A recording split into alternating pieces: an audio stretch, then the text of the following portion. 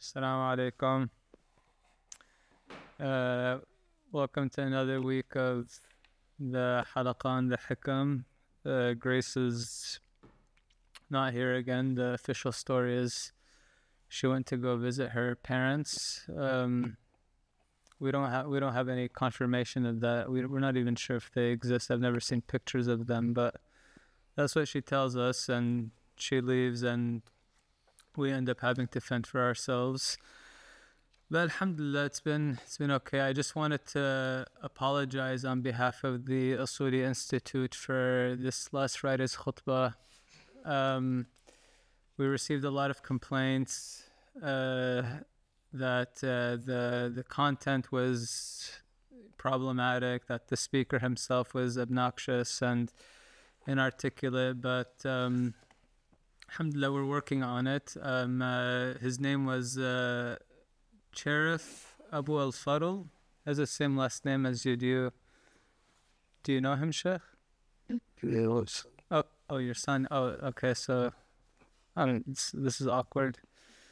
So you can't speak your honest opinion about the khutbah, I imagine. So, I'm sorry. Anyways, we're working on it, and inshallah next week it'll be something acceptable. No, folks, I will not be giving a khutbah. I know that we're getting a lot of requests. There's been a lot of demand for a khutbah by Rami, but we're not there yet. So without further ado, Hikam and Ata'iyya. Bismillah ar-Rahman ar-Rahim. Alhamdulillah. Subhanallah al-Ali al-Azim. Alhamdulillah Rabbil Alameen. Allahumma salli wa sallim wa barik ala Muhammad وعلى آله وعلى أصحابه وعلى من اتبعه بإحسان إلى يوم الدين. اللهم اشرح لي صدري ويسر لي أمري واحلل عقدة من لساني يفقهوا قولي يا رب العالمين.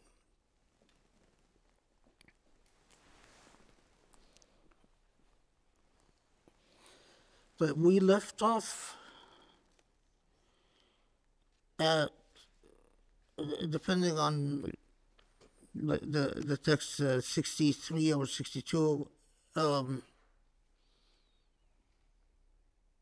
no, 61 or 62, depending on the text. أنت حر مما أنت عنه آيس وعبد لما أنت له طامع, which I said that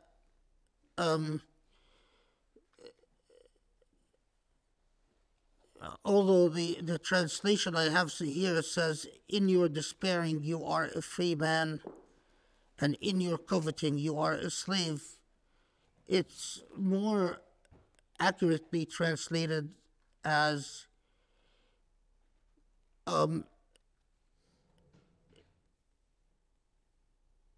you are free as to anything that you do not covet, and you are enslaved by anything that you covet.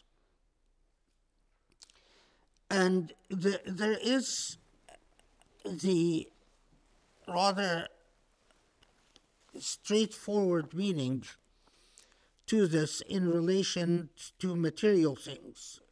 And it is a very central ethic that is emphasized for sojourners on this path, because as I've noted many times, Al-Hikam al-Ata'iyya is supposed to be a program.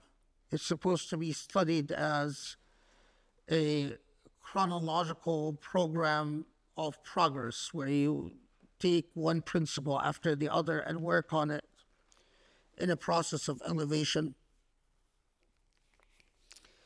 And the core ethic, and the rather obvious one from the language, is to defeat your dependence on material things, whatever these material things are.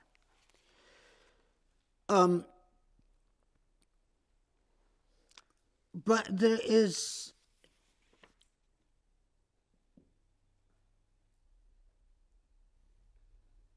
there is a nuance to this principle that is well captured by a statement that you memorize and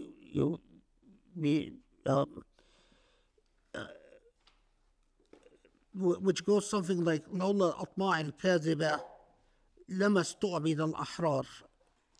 That, but had it not been false hope for false desires, had it not been for false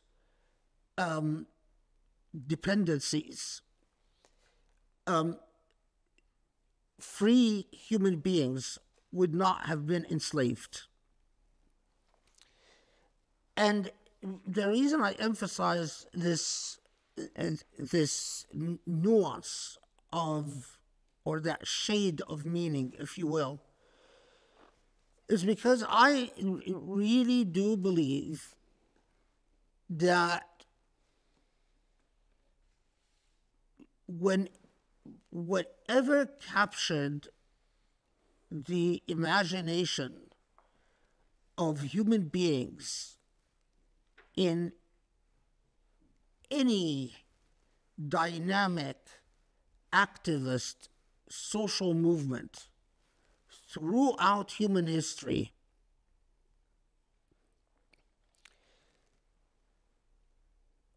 whatever was sort of the engine that energized the creative juices of human beings, that got human beings to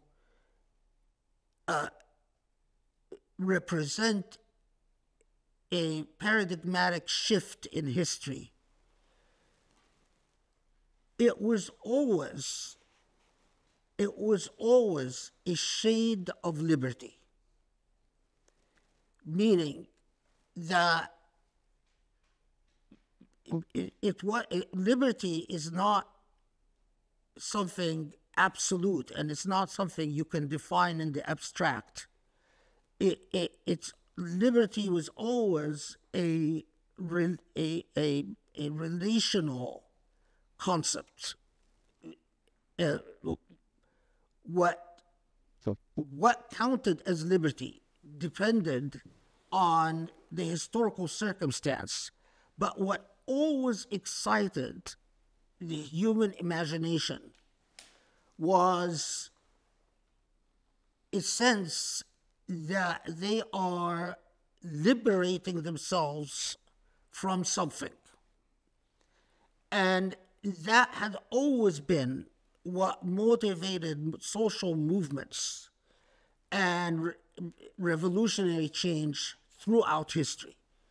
That relative sense, again, you can only understand it from the perspective of a historian.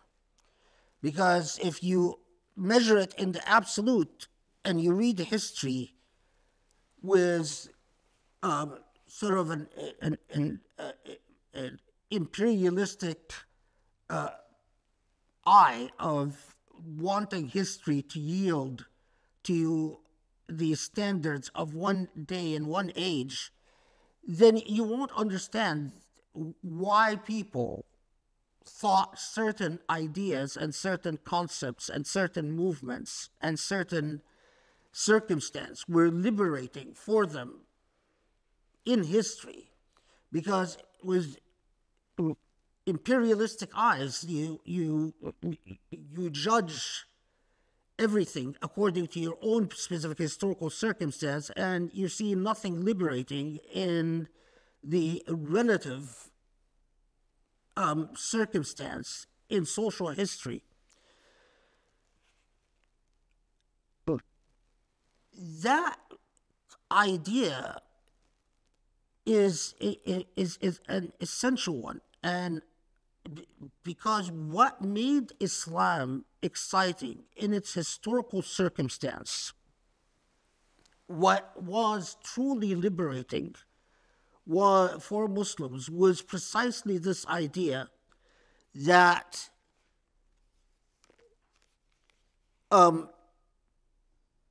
it's captured in another statement. من كان عبدا لله كان حرا مما سواه. Whoever is a true slave to God is free as to all else. And this idea of being free as to all else is what excited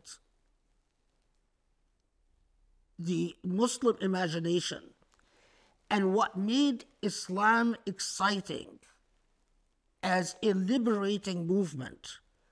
And again, if Muslims were writing their own history, when your history is being written by the other is always looking at your history with the assumption, whether it's conscious or unconscious, it doesn't matter, that their own history is the triumphant history. Your own history is basically an explanation of why you didn't triumph like they did. And that assumption is constantly there as they are reading the history of the other. And so you find no narrative in Islamic history that talks about the way that Islam, there's a lot of historians that sit there and puzzle over why Islam spread so quickly, why Islam was such a victorious force, why Islam was such an exciting faith at the in this century and that century and so on. But I am not aware of, with very, very, very few exceptions, I mean, a handful, less even than a handful, historians that had the guts, the gall to come out and say, well, because Islam was a liberating force in its time and place, the idea that Islam came with, that you are a abd to Allah, that you are a slave to God, and therefore you are free from your inherent state is a state of freedom as to all else, and that hurriya and izzah, hurriya, freedom, and izzah, dignity, go together, that even if your legal status is one of that of a mawla or a slave, but still you are entitled to morally to hurriya and izzah, was a radical and a revolutionary idea. And yet, less than a handful of historians dared say, well, yes, what made Islam so exciting and Islam was a transformative moment in history because of these ideas about. The reason I emphasize this is that there is, again, in the same way that we saw a tension in the aphorism before about what al-wahm is, what counts as a how did we translate it? Which says ما قادك شيء مثل الوهم, that nothing deceives you as false, what you falsely covet, or what the deceptions of material dependence. And in the same way that I emphasized last halaqah, that this aphorism can quickly become an excuse for lethargy and disinterest in the ethical principles of Islam. Similarly, when we talk about al-abd al-hur, what freedom is for this aphorism, there is a tension that you see in throughout the history of Sufism, there is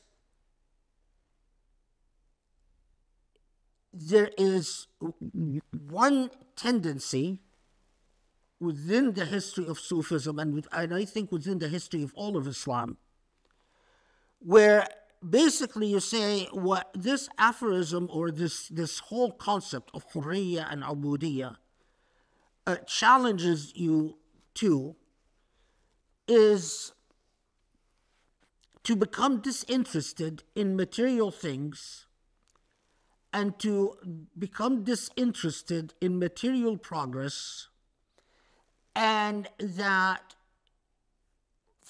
freedom is simply spiritual freedom. So, and if you read a lot of the literature that tendency is clearly there, where you basically say it doesn't matter that if you care about social justice or you care about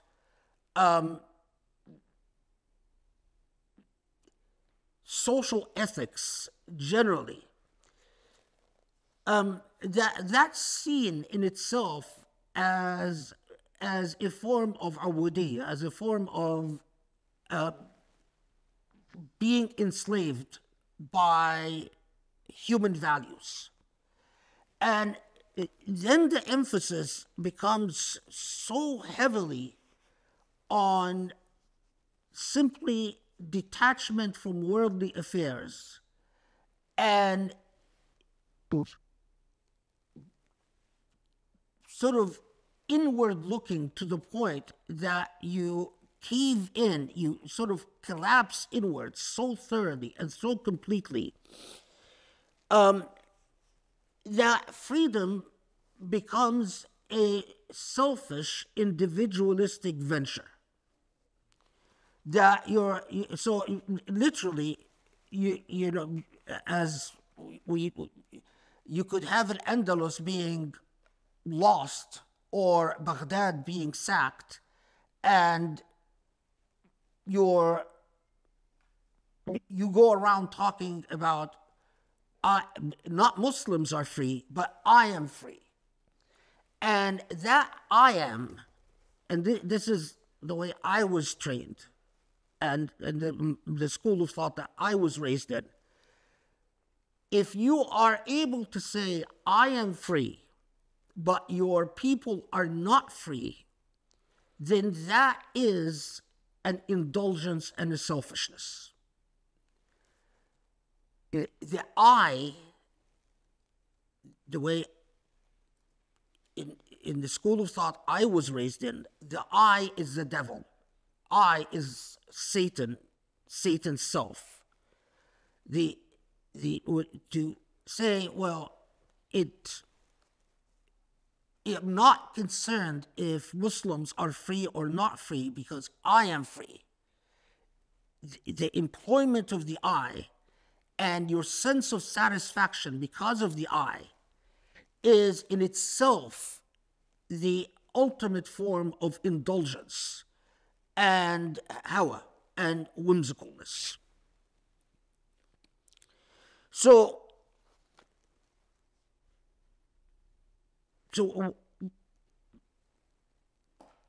part of that ethic, that liberating ethic of freedom, has to do, and I don't know. I mean, people who've experienced authoritarian societies will know what I'm talking about more than people who've never experienced authoritarian societies. So much of, in my view, in my opinion, so much of human progress and human creativity depends on individual initiative and individual inspiration. If the individual matters so that the individual maintains the ability to be creative, to add value, freedom becomes far more meaningful when individuals are muted. So the only thought that comes, and the only inspiration that comes, and the only voice that comes, and the only speech that comes is from the top of the pyramid, and everything below the pyramid simply mirrors the top of the pyramid. That's literally when you have social death. And you'll understand in a second why I'm emphasizing this, because of when we get to the point about adab, where all of this becomes particularly important. So, and if you look at the Sunnah of the Prophet, what is remarkable is that you had at the top of the pyramid a prophet, a man that receives divine inspiration, not a claim of divine, of not some, roundabout claim of being divinely guided somehow, as a lot of leaders do, where they intimate that whatever they do is the will of God, but you actually have a prophet. But yet that prophet, the only way you can describe what he did to his close companions, the only way you can describe what he did vis-a-vis his close companions is that he liberated them. I mean, study any of the companions, whether that companion is someone who ultimately had a glorious record, or someone who at one point or another messed up. It doesn't matter.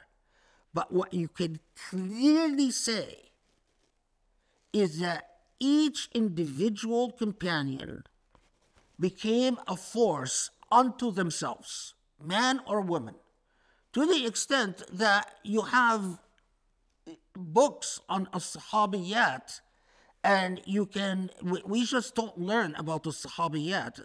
These are the women companions. And each one of them is a full-fledged personality that contributed individually. So their relationship to the leader, to the prophet, empowered them, not disempowered them. So ubudiyya lillah did not mean that self-denial before the leader or self-effacement before the leader, because this is such a critical point. So many Muslims think that ubudiyya lillah means that the leader comes and says, well, if you were a true Muslim, then you would not care about your own personal opinion, and you would just follow my opinion because I am the leader. That is a moral failure in understanding what Islam is about. Your relationship to Allah subhanahu wa ta'ala empowers you individually as to your teacher or as to your leader. It doesn't self-efface you as to your teacher or as to your leader. And this is why what the Prophet ﷺ did to the people he came to, he turned every individual companion to, so much so that some of them, those who, when you think of someone, those who went as far as Al-Andalus, who had been cut off from all their sources of inspiration, and yet acting individually, they were able to become a living, breathing invitation for Islam wherever they went. I mentioned this, was this last halaqah when I said I was in the nursery and I saw all the stickers? Yeah,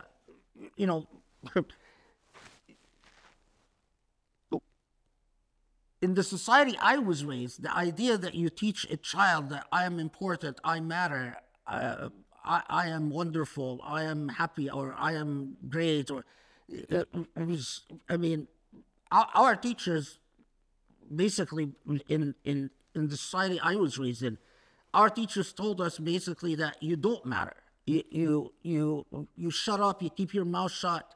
If you're really good, then you're really obedient and you're not heard. If you have an opinion that is different from what the teacher says, or if you have an opinion that is different from what the teacher tells the class to think, you are considered deviant and you're punished for that opinion. That, in my view, is the loss of Islam itself. It's not just an authoritarian culture, but it is the death of Islam. I emphasize this because you find this in all of our Islamic centers in the United States. All Islamic centers created and led by Arabs and Indo-Pacs mirror that same authoritarian ethic, that ubudiyya lillah is used as a leverage for mediocrity, for flattening the playing field, for saying that let's just all sound the same way, let's all think the same way, let's all be mirrors of one another. And that is a fundamental corruption of what al-ubudiyya lillah is. Al-ubudiyya lillah, being a true abd, and I don't like the word slave because of all the connotations that it carries. Abd is an honorific term. In my ubudiyya, the abdu qawm sayyiduhum, that the person who serves a people is their master. It's very ill served by the term slave. So, and you see this tension that I'm talking about very clearly in, for instance, the debates between As-Sanusiya and Omar Mukhtar. As-Sanusiya initially resisted the Italian occupation in Libya, but eventually made peace with the Italians and basically advocated the concept of, well, as long as the Italians allow you to eat and drink, and the clashes between Omar Mukhtar and a lot of the discourses, unfortunately, were lost between people like Omar Mukhtar and As-Sanusiya, and especially in Omar Mukhtar's trial, when he was captured and he brought the head of the Sanusiya to court to testify against Omar Mukhtar.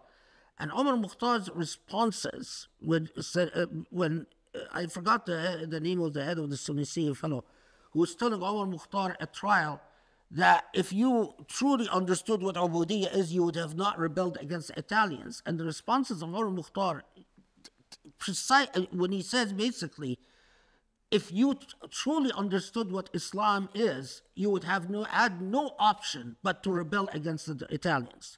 That if you were a true abd lillah, then anyone that seeks to subjugate you becomes an offense against your relationship to Allah, against your ubudiyya lillah, and therefore you would have no option but to rebel. It's some of the most fascinating. The same, again, I've read, some Algerian historians have, but not enough, because it's not studied enough. the debates between the supporters of Abd al-Qadir al-Jazairi, because what the French did was they were extremely troubled by the theology of Sufis like Abd al-Qadir al-Jazairi. And Orientalists, there was a very strong tradition of French Orientalism that advised them that Sufism could be a friend, and that in Sufism you could have all your desired goals of complacency and surrender, and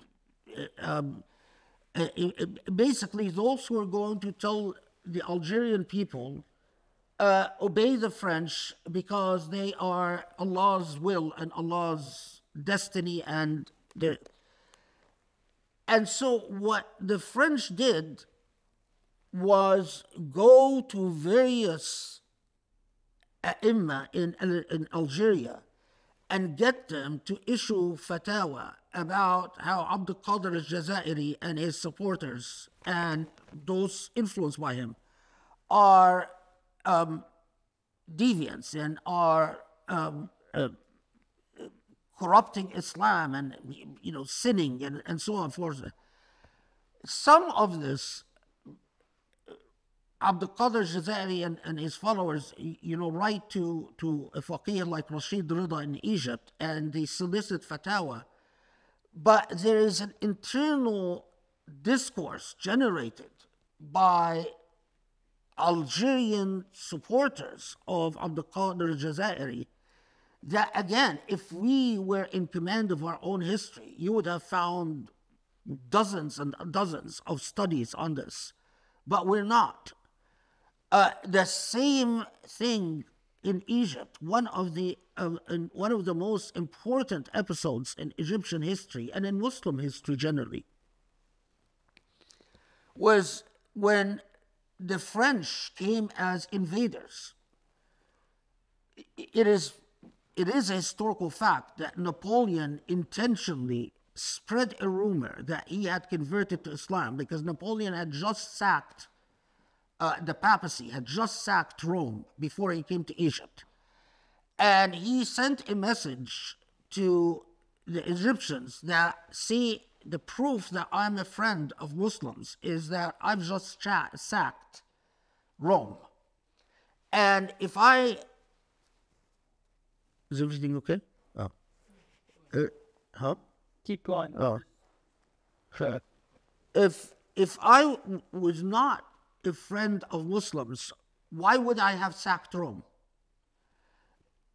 Now, of course, the idea of a secular anti-Christian Christians was not something that Muslims were familiar with.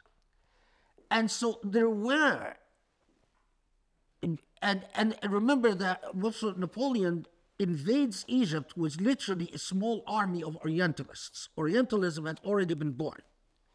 And some of these Orientalists went on to become the grandfathers of the whole Orientalist movements, because after the French conquered Egypt, these Orientalists remained and wrote some of the earliest studies on Oriental societies, Muslim societies, that literally defined the whole field of Orientalism and so on. I mean, Edward Said talks about this in his book in some detail. But what Edward Said does not talk about, he does not talk about this whole episode of Napoleon and the debate, the intense debate that he triggered among Sufism was dominant in Egypt at the time.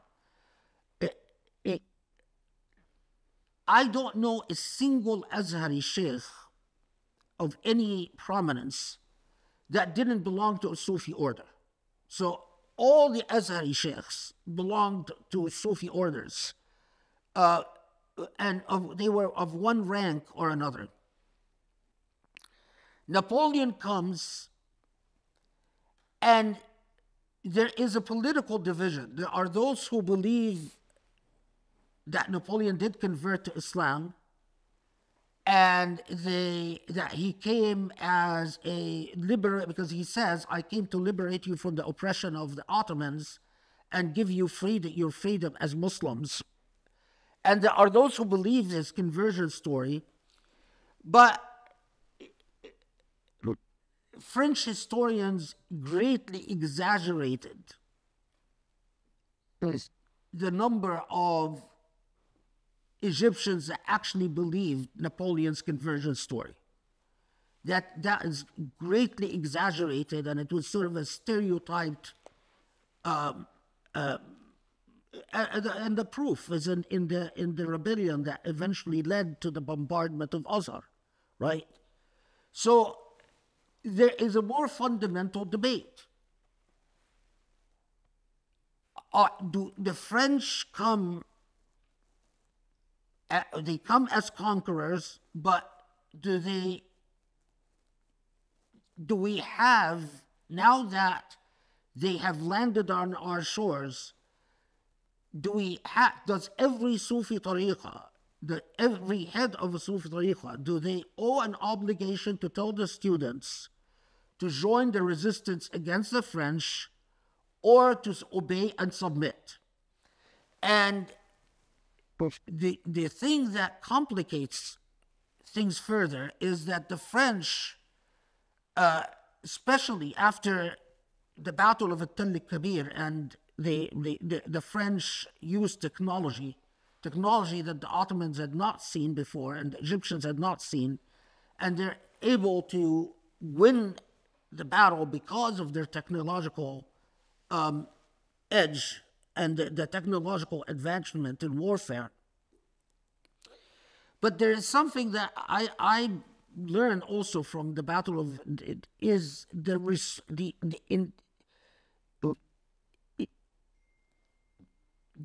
and this remains, by the way, in the difference between the Western soldier and the native soldier.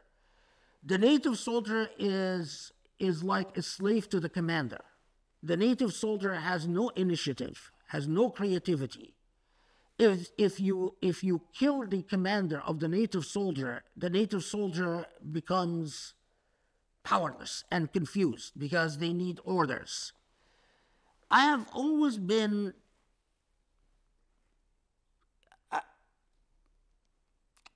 let's put it this way, I paid careful attention to the amount of self-initiative of the officers serving under Napoleon.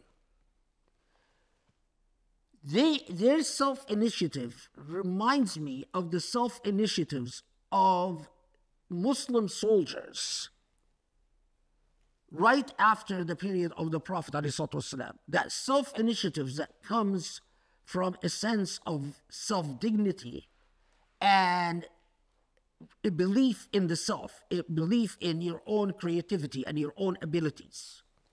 Because there were many situations where Napoleon, orders for Napoleon was not availing them. And if you pay careful attention to the story, you're struck by the self-initiatives of these French soldiers and their belief that victory is theirs and that there is no way that they're going to be defeated, although they were greatly outnumbered. Anyway, but going back to the Islamic theological side, there is a fatwa issued by Azhar at the time that officially said Napoleon is Allah's will and your duty and obligation as a Muslim is to submit and obey.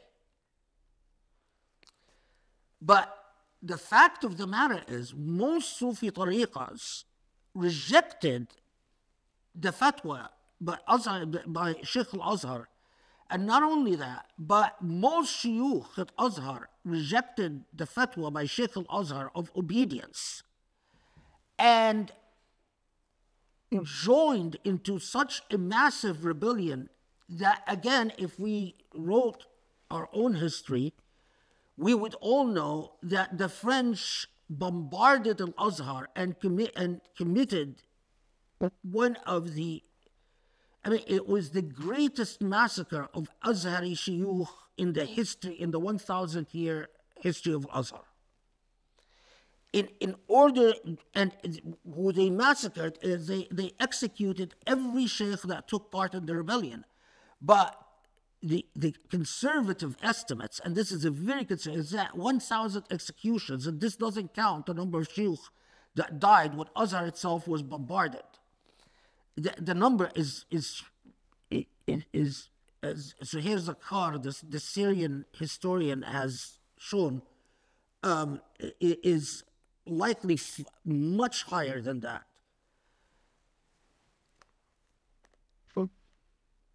But the debates between those who were saying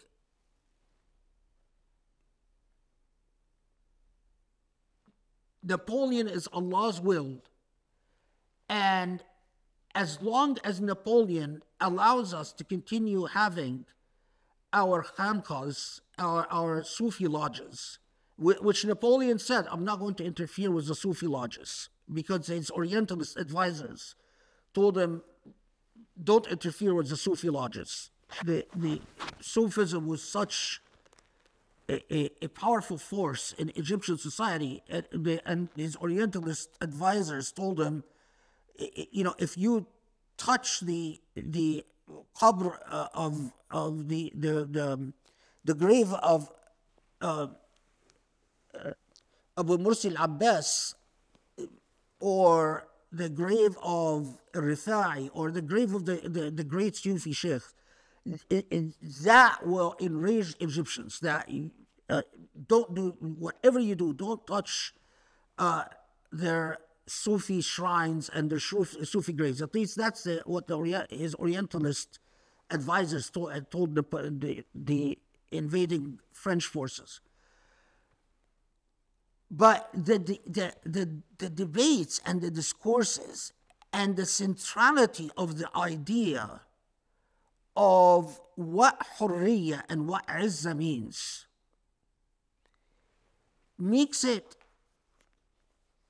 so that you cannot take this aphorism and study this aphorism without very openly exposing that tension and talking about it. Because we also had that tension, but not to such an explicit extent in the Mongol invasions. There were a group of Muslims, there were a group of scholars who, and this is again, we don't read about this because we don't know our history, but there were a group of scholars who entered the service of invading Mongol forces and acted as advisors to invading Mongol forces. And the theology of, as long as you are an aesthetic, or as long as your relationship with Allah is solid, as if your relationship with Allah can be solid when you are betraying your fellow Muslims and helping in the oppression of your fellow Muslims.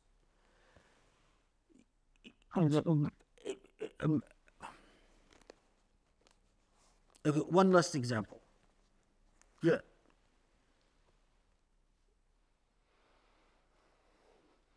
There was, you can look it up yourself, there was something called the Egyptian Expeditionary Force.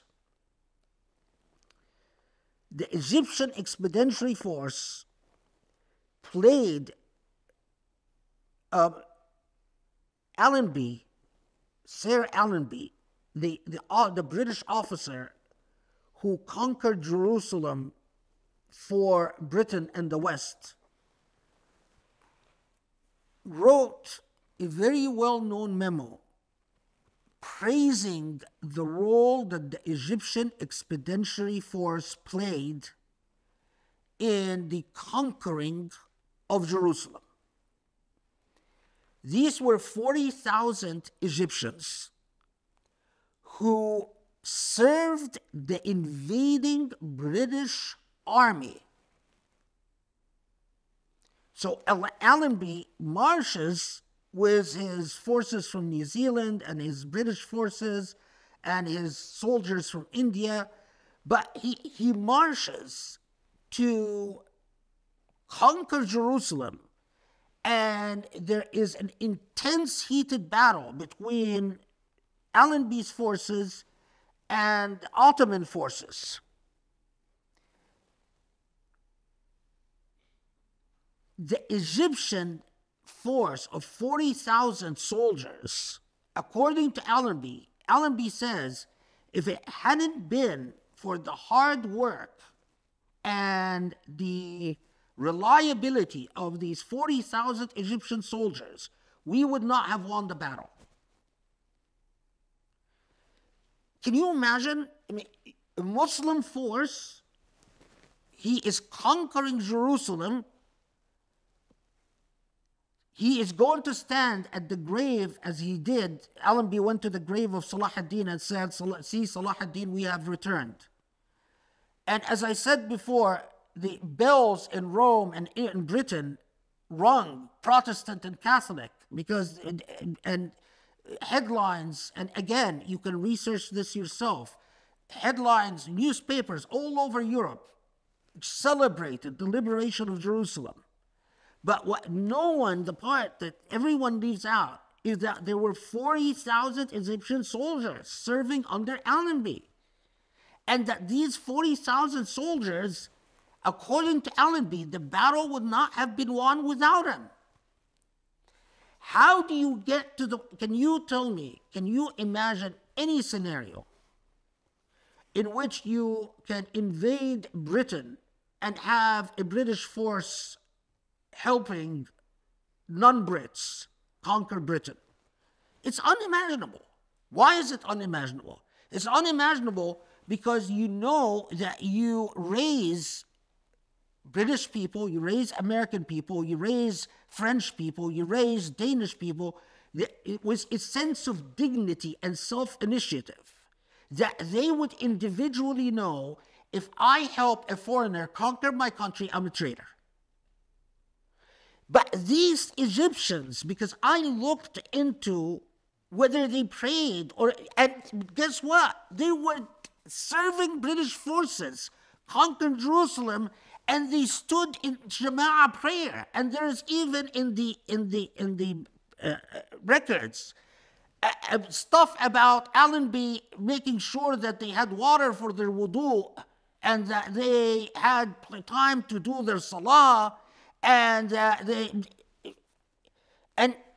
when you look deeper, the whole thing is that they were paid well by the British forces. That's what drew them in. But theologically, what these soldiers became convinced of, or what the fatwa they relied on, is that the invaders are the masters. And as the masters, they are the rulers. And because they are the rulers, they have to be obeyed because they are Allah's will. And that you no longer have an obligation to be free. Hurriya doesn't matter, because Hurriya and Izzah really are irrelevant for you. We can't pass over these little. That's why history is so important. That's why when people say, "Oh, why save manuscripts? Who cares about?" History is everything. If you don't learn from your history, you're going to repeat all the same mistakes again. If you don't invest in studying,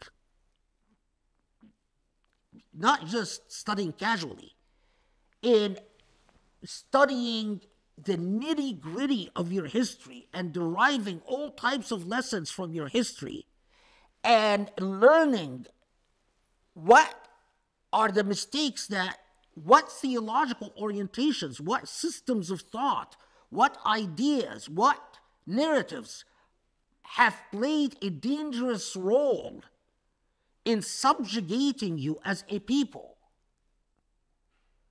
then, and if you think no religion on the face of this earth has underscored and emphasized to its followers the importance of studying past nations, i.e. history, than the Quran.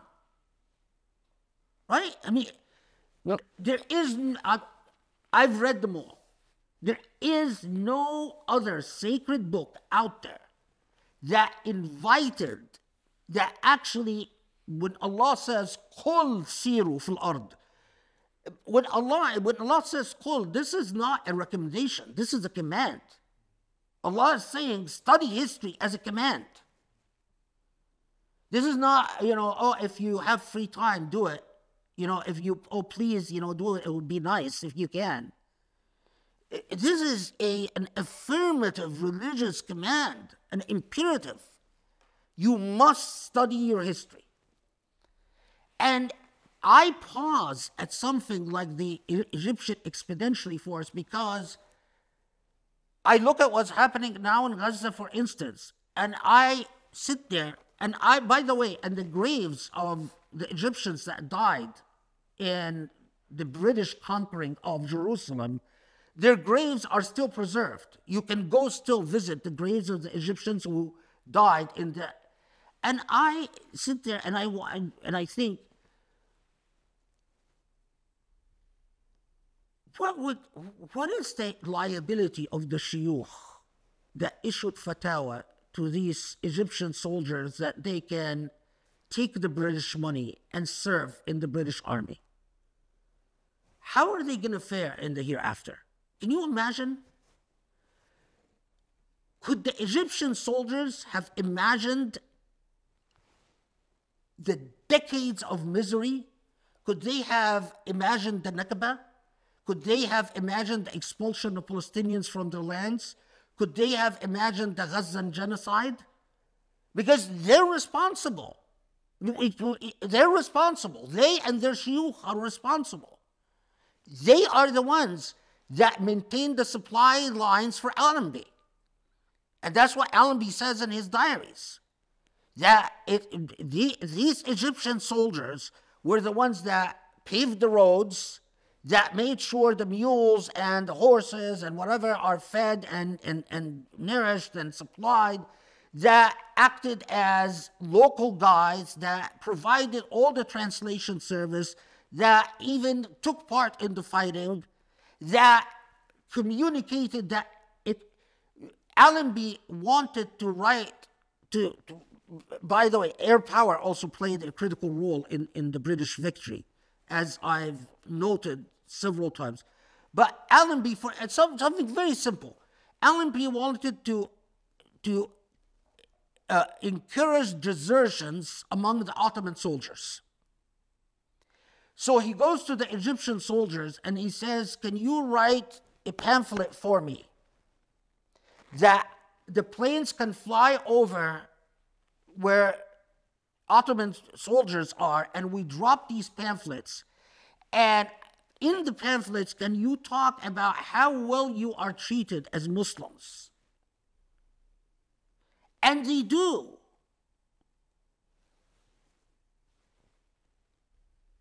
And they, provide little niceties about how the British allow them to pray this and do wudu and remain ghusl and stuff like that. It is, of course, this is because at the time Egyptians, there are a large number of Egyptians, new Ottomans, spoke Uthmani.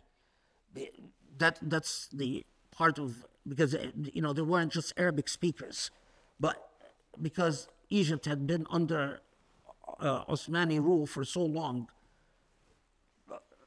Ottoman was as common as English is now in Egypt. Anyway, but I can't leave this concept of Hurriya without underscoring, because if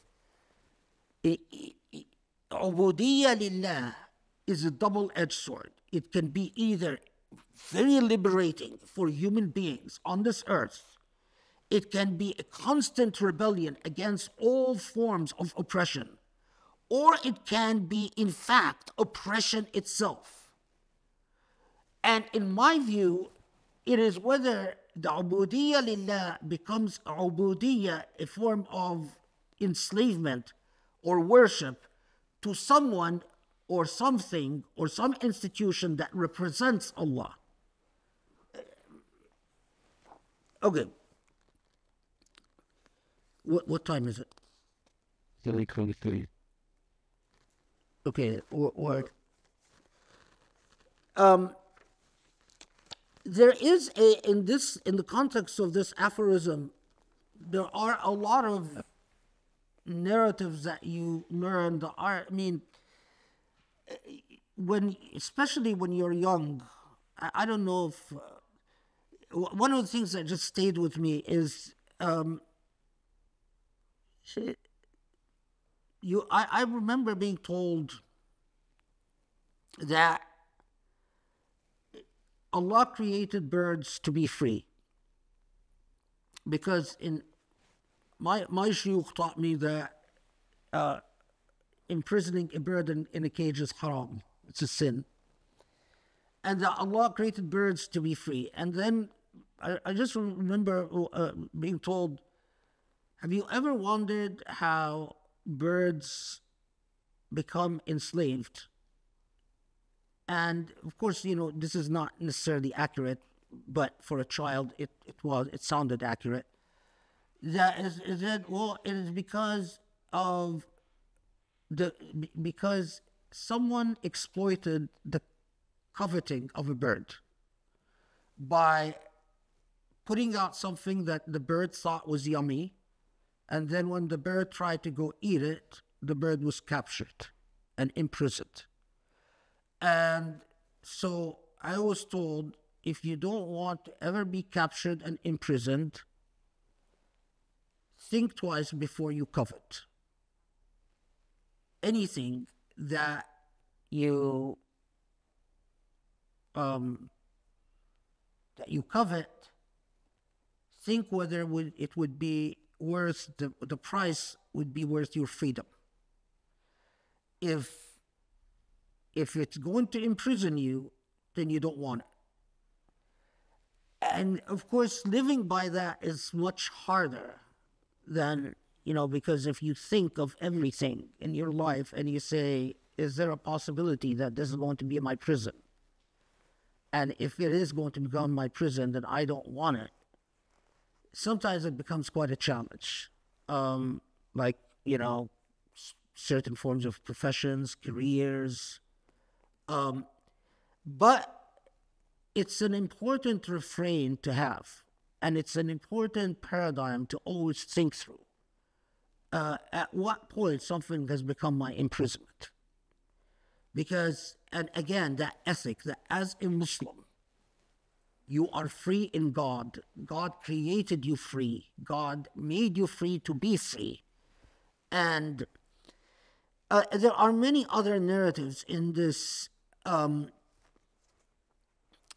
There is a narrative, and I think I don't remember if it's in the Sharh Hikam or, but anyway, the student who there are many different versions of it, but basically it goes something like this: that a sheikh gives out, like in a lot of khanqahs, a lot of zawiyas, the students receive some type of food, and the food is usually something very modest. Anyway, so the sheikh is giving out bread to the students, and the sheikh, all the sheikh can afford is, or all the sheikh can give out to the students in the zawiya is dry, hard bread with nothing else. So there is no cheese, no meat, nothing to eat with the bread. And a student objects to the sheikh and says, why is it that we're always just eating dry bread, nothing else? And then the sheikh, this is the version that I was taught, but again, there are many different versions of it. And then the sheikh says, okay, well, you want to understand why you should be very grateful for this bread? And said, yes. He said, okay, come with me. And then he takes him, and they go visit the ruler's prison. And he sees in the ruler's prison all types of people being tortured. There are different descriptions of graphic torture. And the sheikh, one by one, points out each person being tortured. And he said, this person coveted a rack of lamb. And then tells him a story about how the rack of lamb ended up with this person in prison being tortured. This person coveted a piece of bread that was soft and fluffy, and then tells him a story how that piece of bread ended up with this person in prison being tortured. And he goes through this and by the time the sheikh is done, of course, the student says, I'm very happy with my dry bed. I don't want to be... another thing that stayed with me, and again, I don't remember if it's in Sharh, but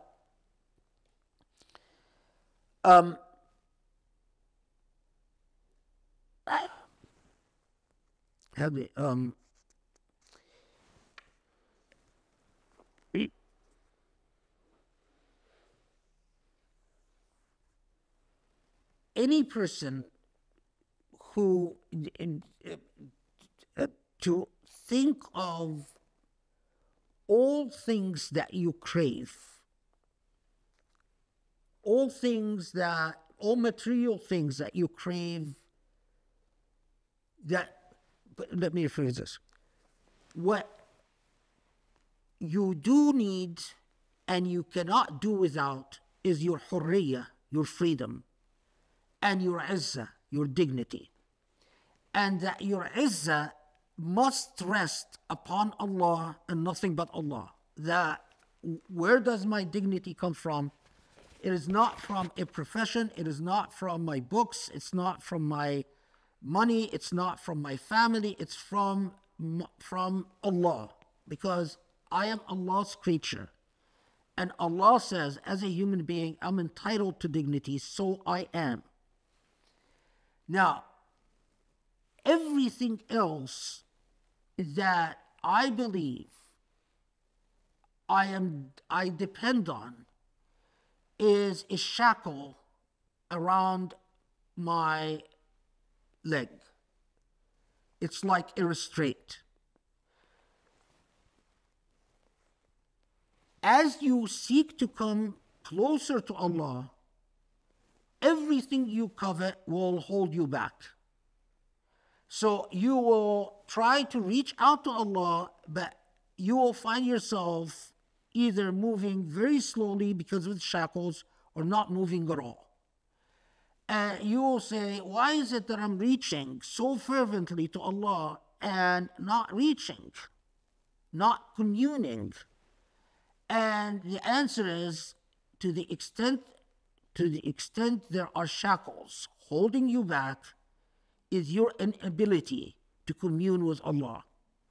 So the answer, if you want to commune, if you want to receive the blessings of the light, is to rethink the number of shackles and to break them deliberately one by one.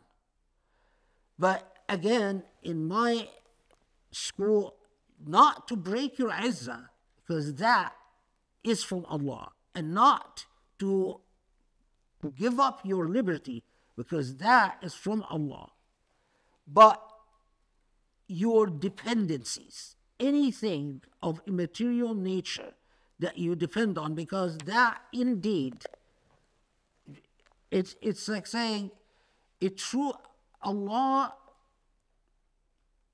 is most receptive to us when we come to Allah truly free. To the extent we come to Allah shackled and burdened, are the barriers between us and Allah.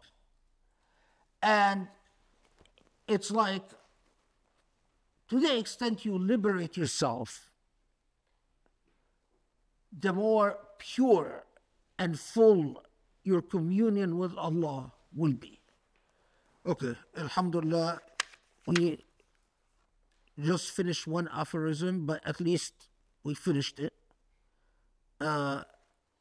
So, okay, we're done, Alhamdulillah. Grace is not here to thank everyone and say close, but Robbie, do you want to do it? Do you want to insult anyone else? I haven't insulted anyone. Okay. No, I thought you did. No? I was just relaying the complaints of the people about the khutbah. Not injecting my opinion in there at all. Okay, Alhamdulillah, thank you everyone. And that's it. Oh, mashallah, I'm very proud of you. That was very good, very eloquent. Yeah, tune in next week. We're gonna have even though we're gonna be close to Eid. No, it's still Ramadan, so we'll still be doing that. Was it be Ramadan still? Yeah. When is Eid? Wednesday. Yeah. Alhamdulillah. Yeah. Okay, thank you very much. Thank you. It's the last 10 days of Ramadan.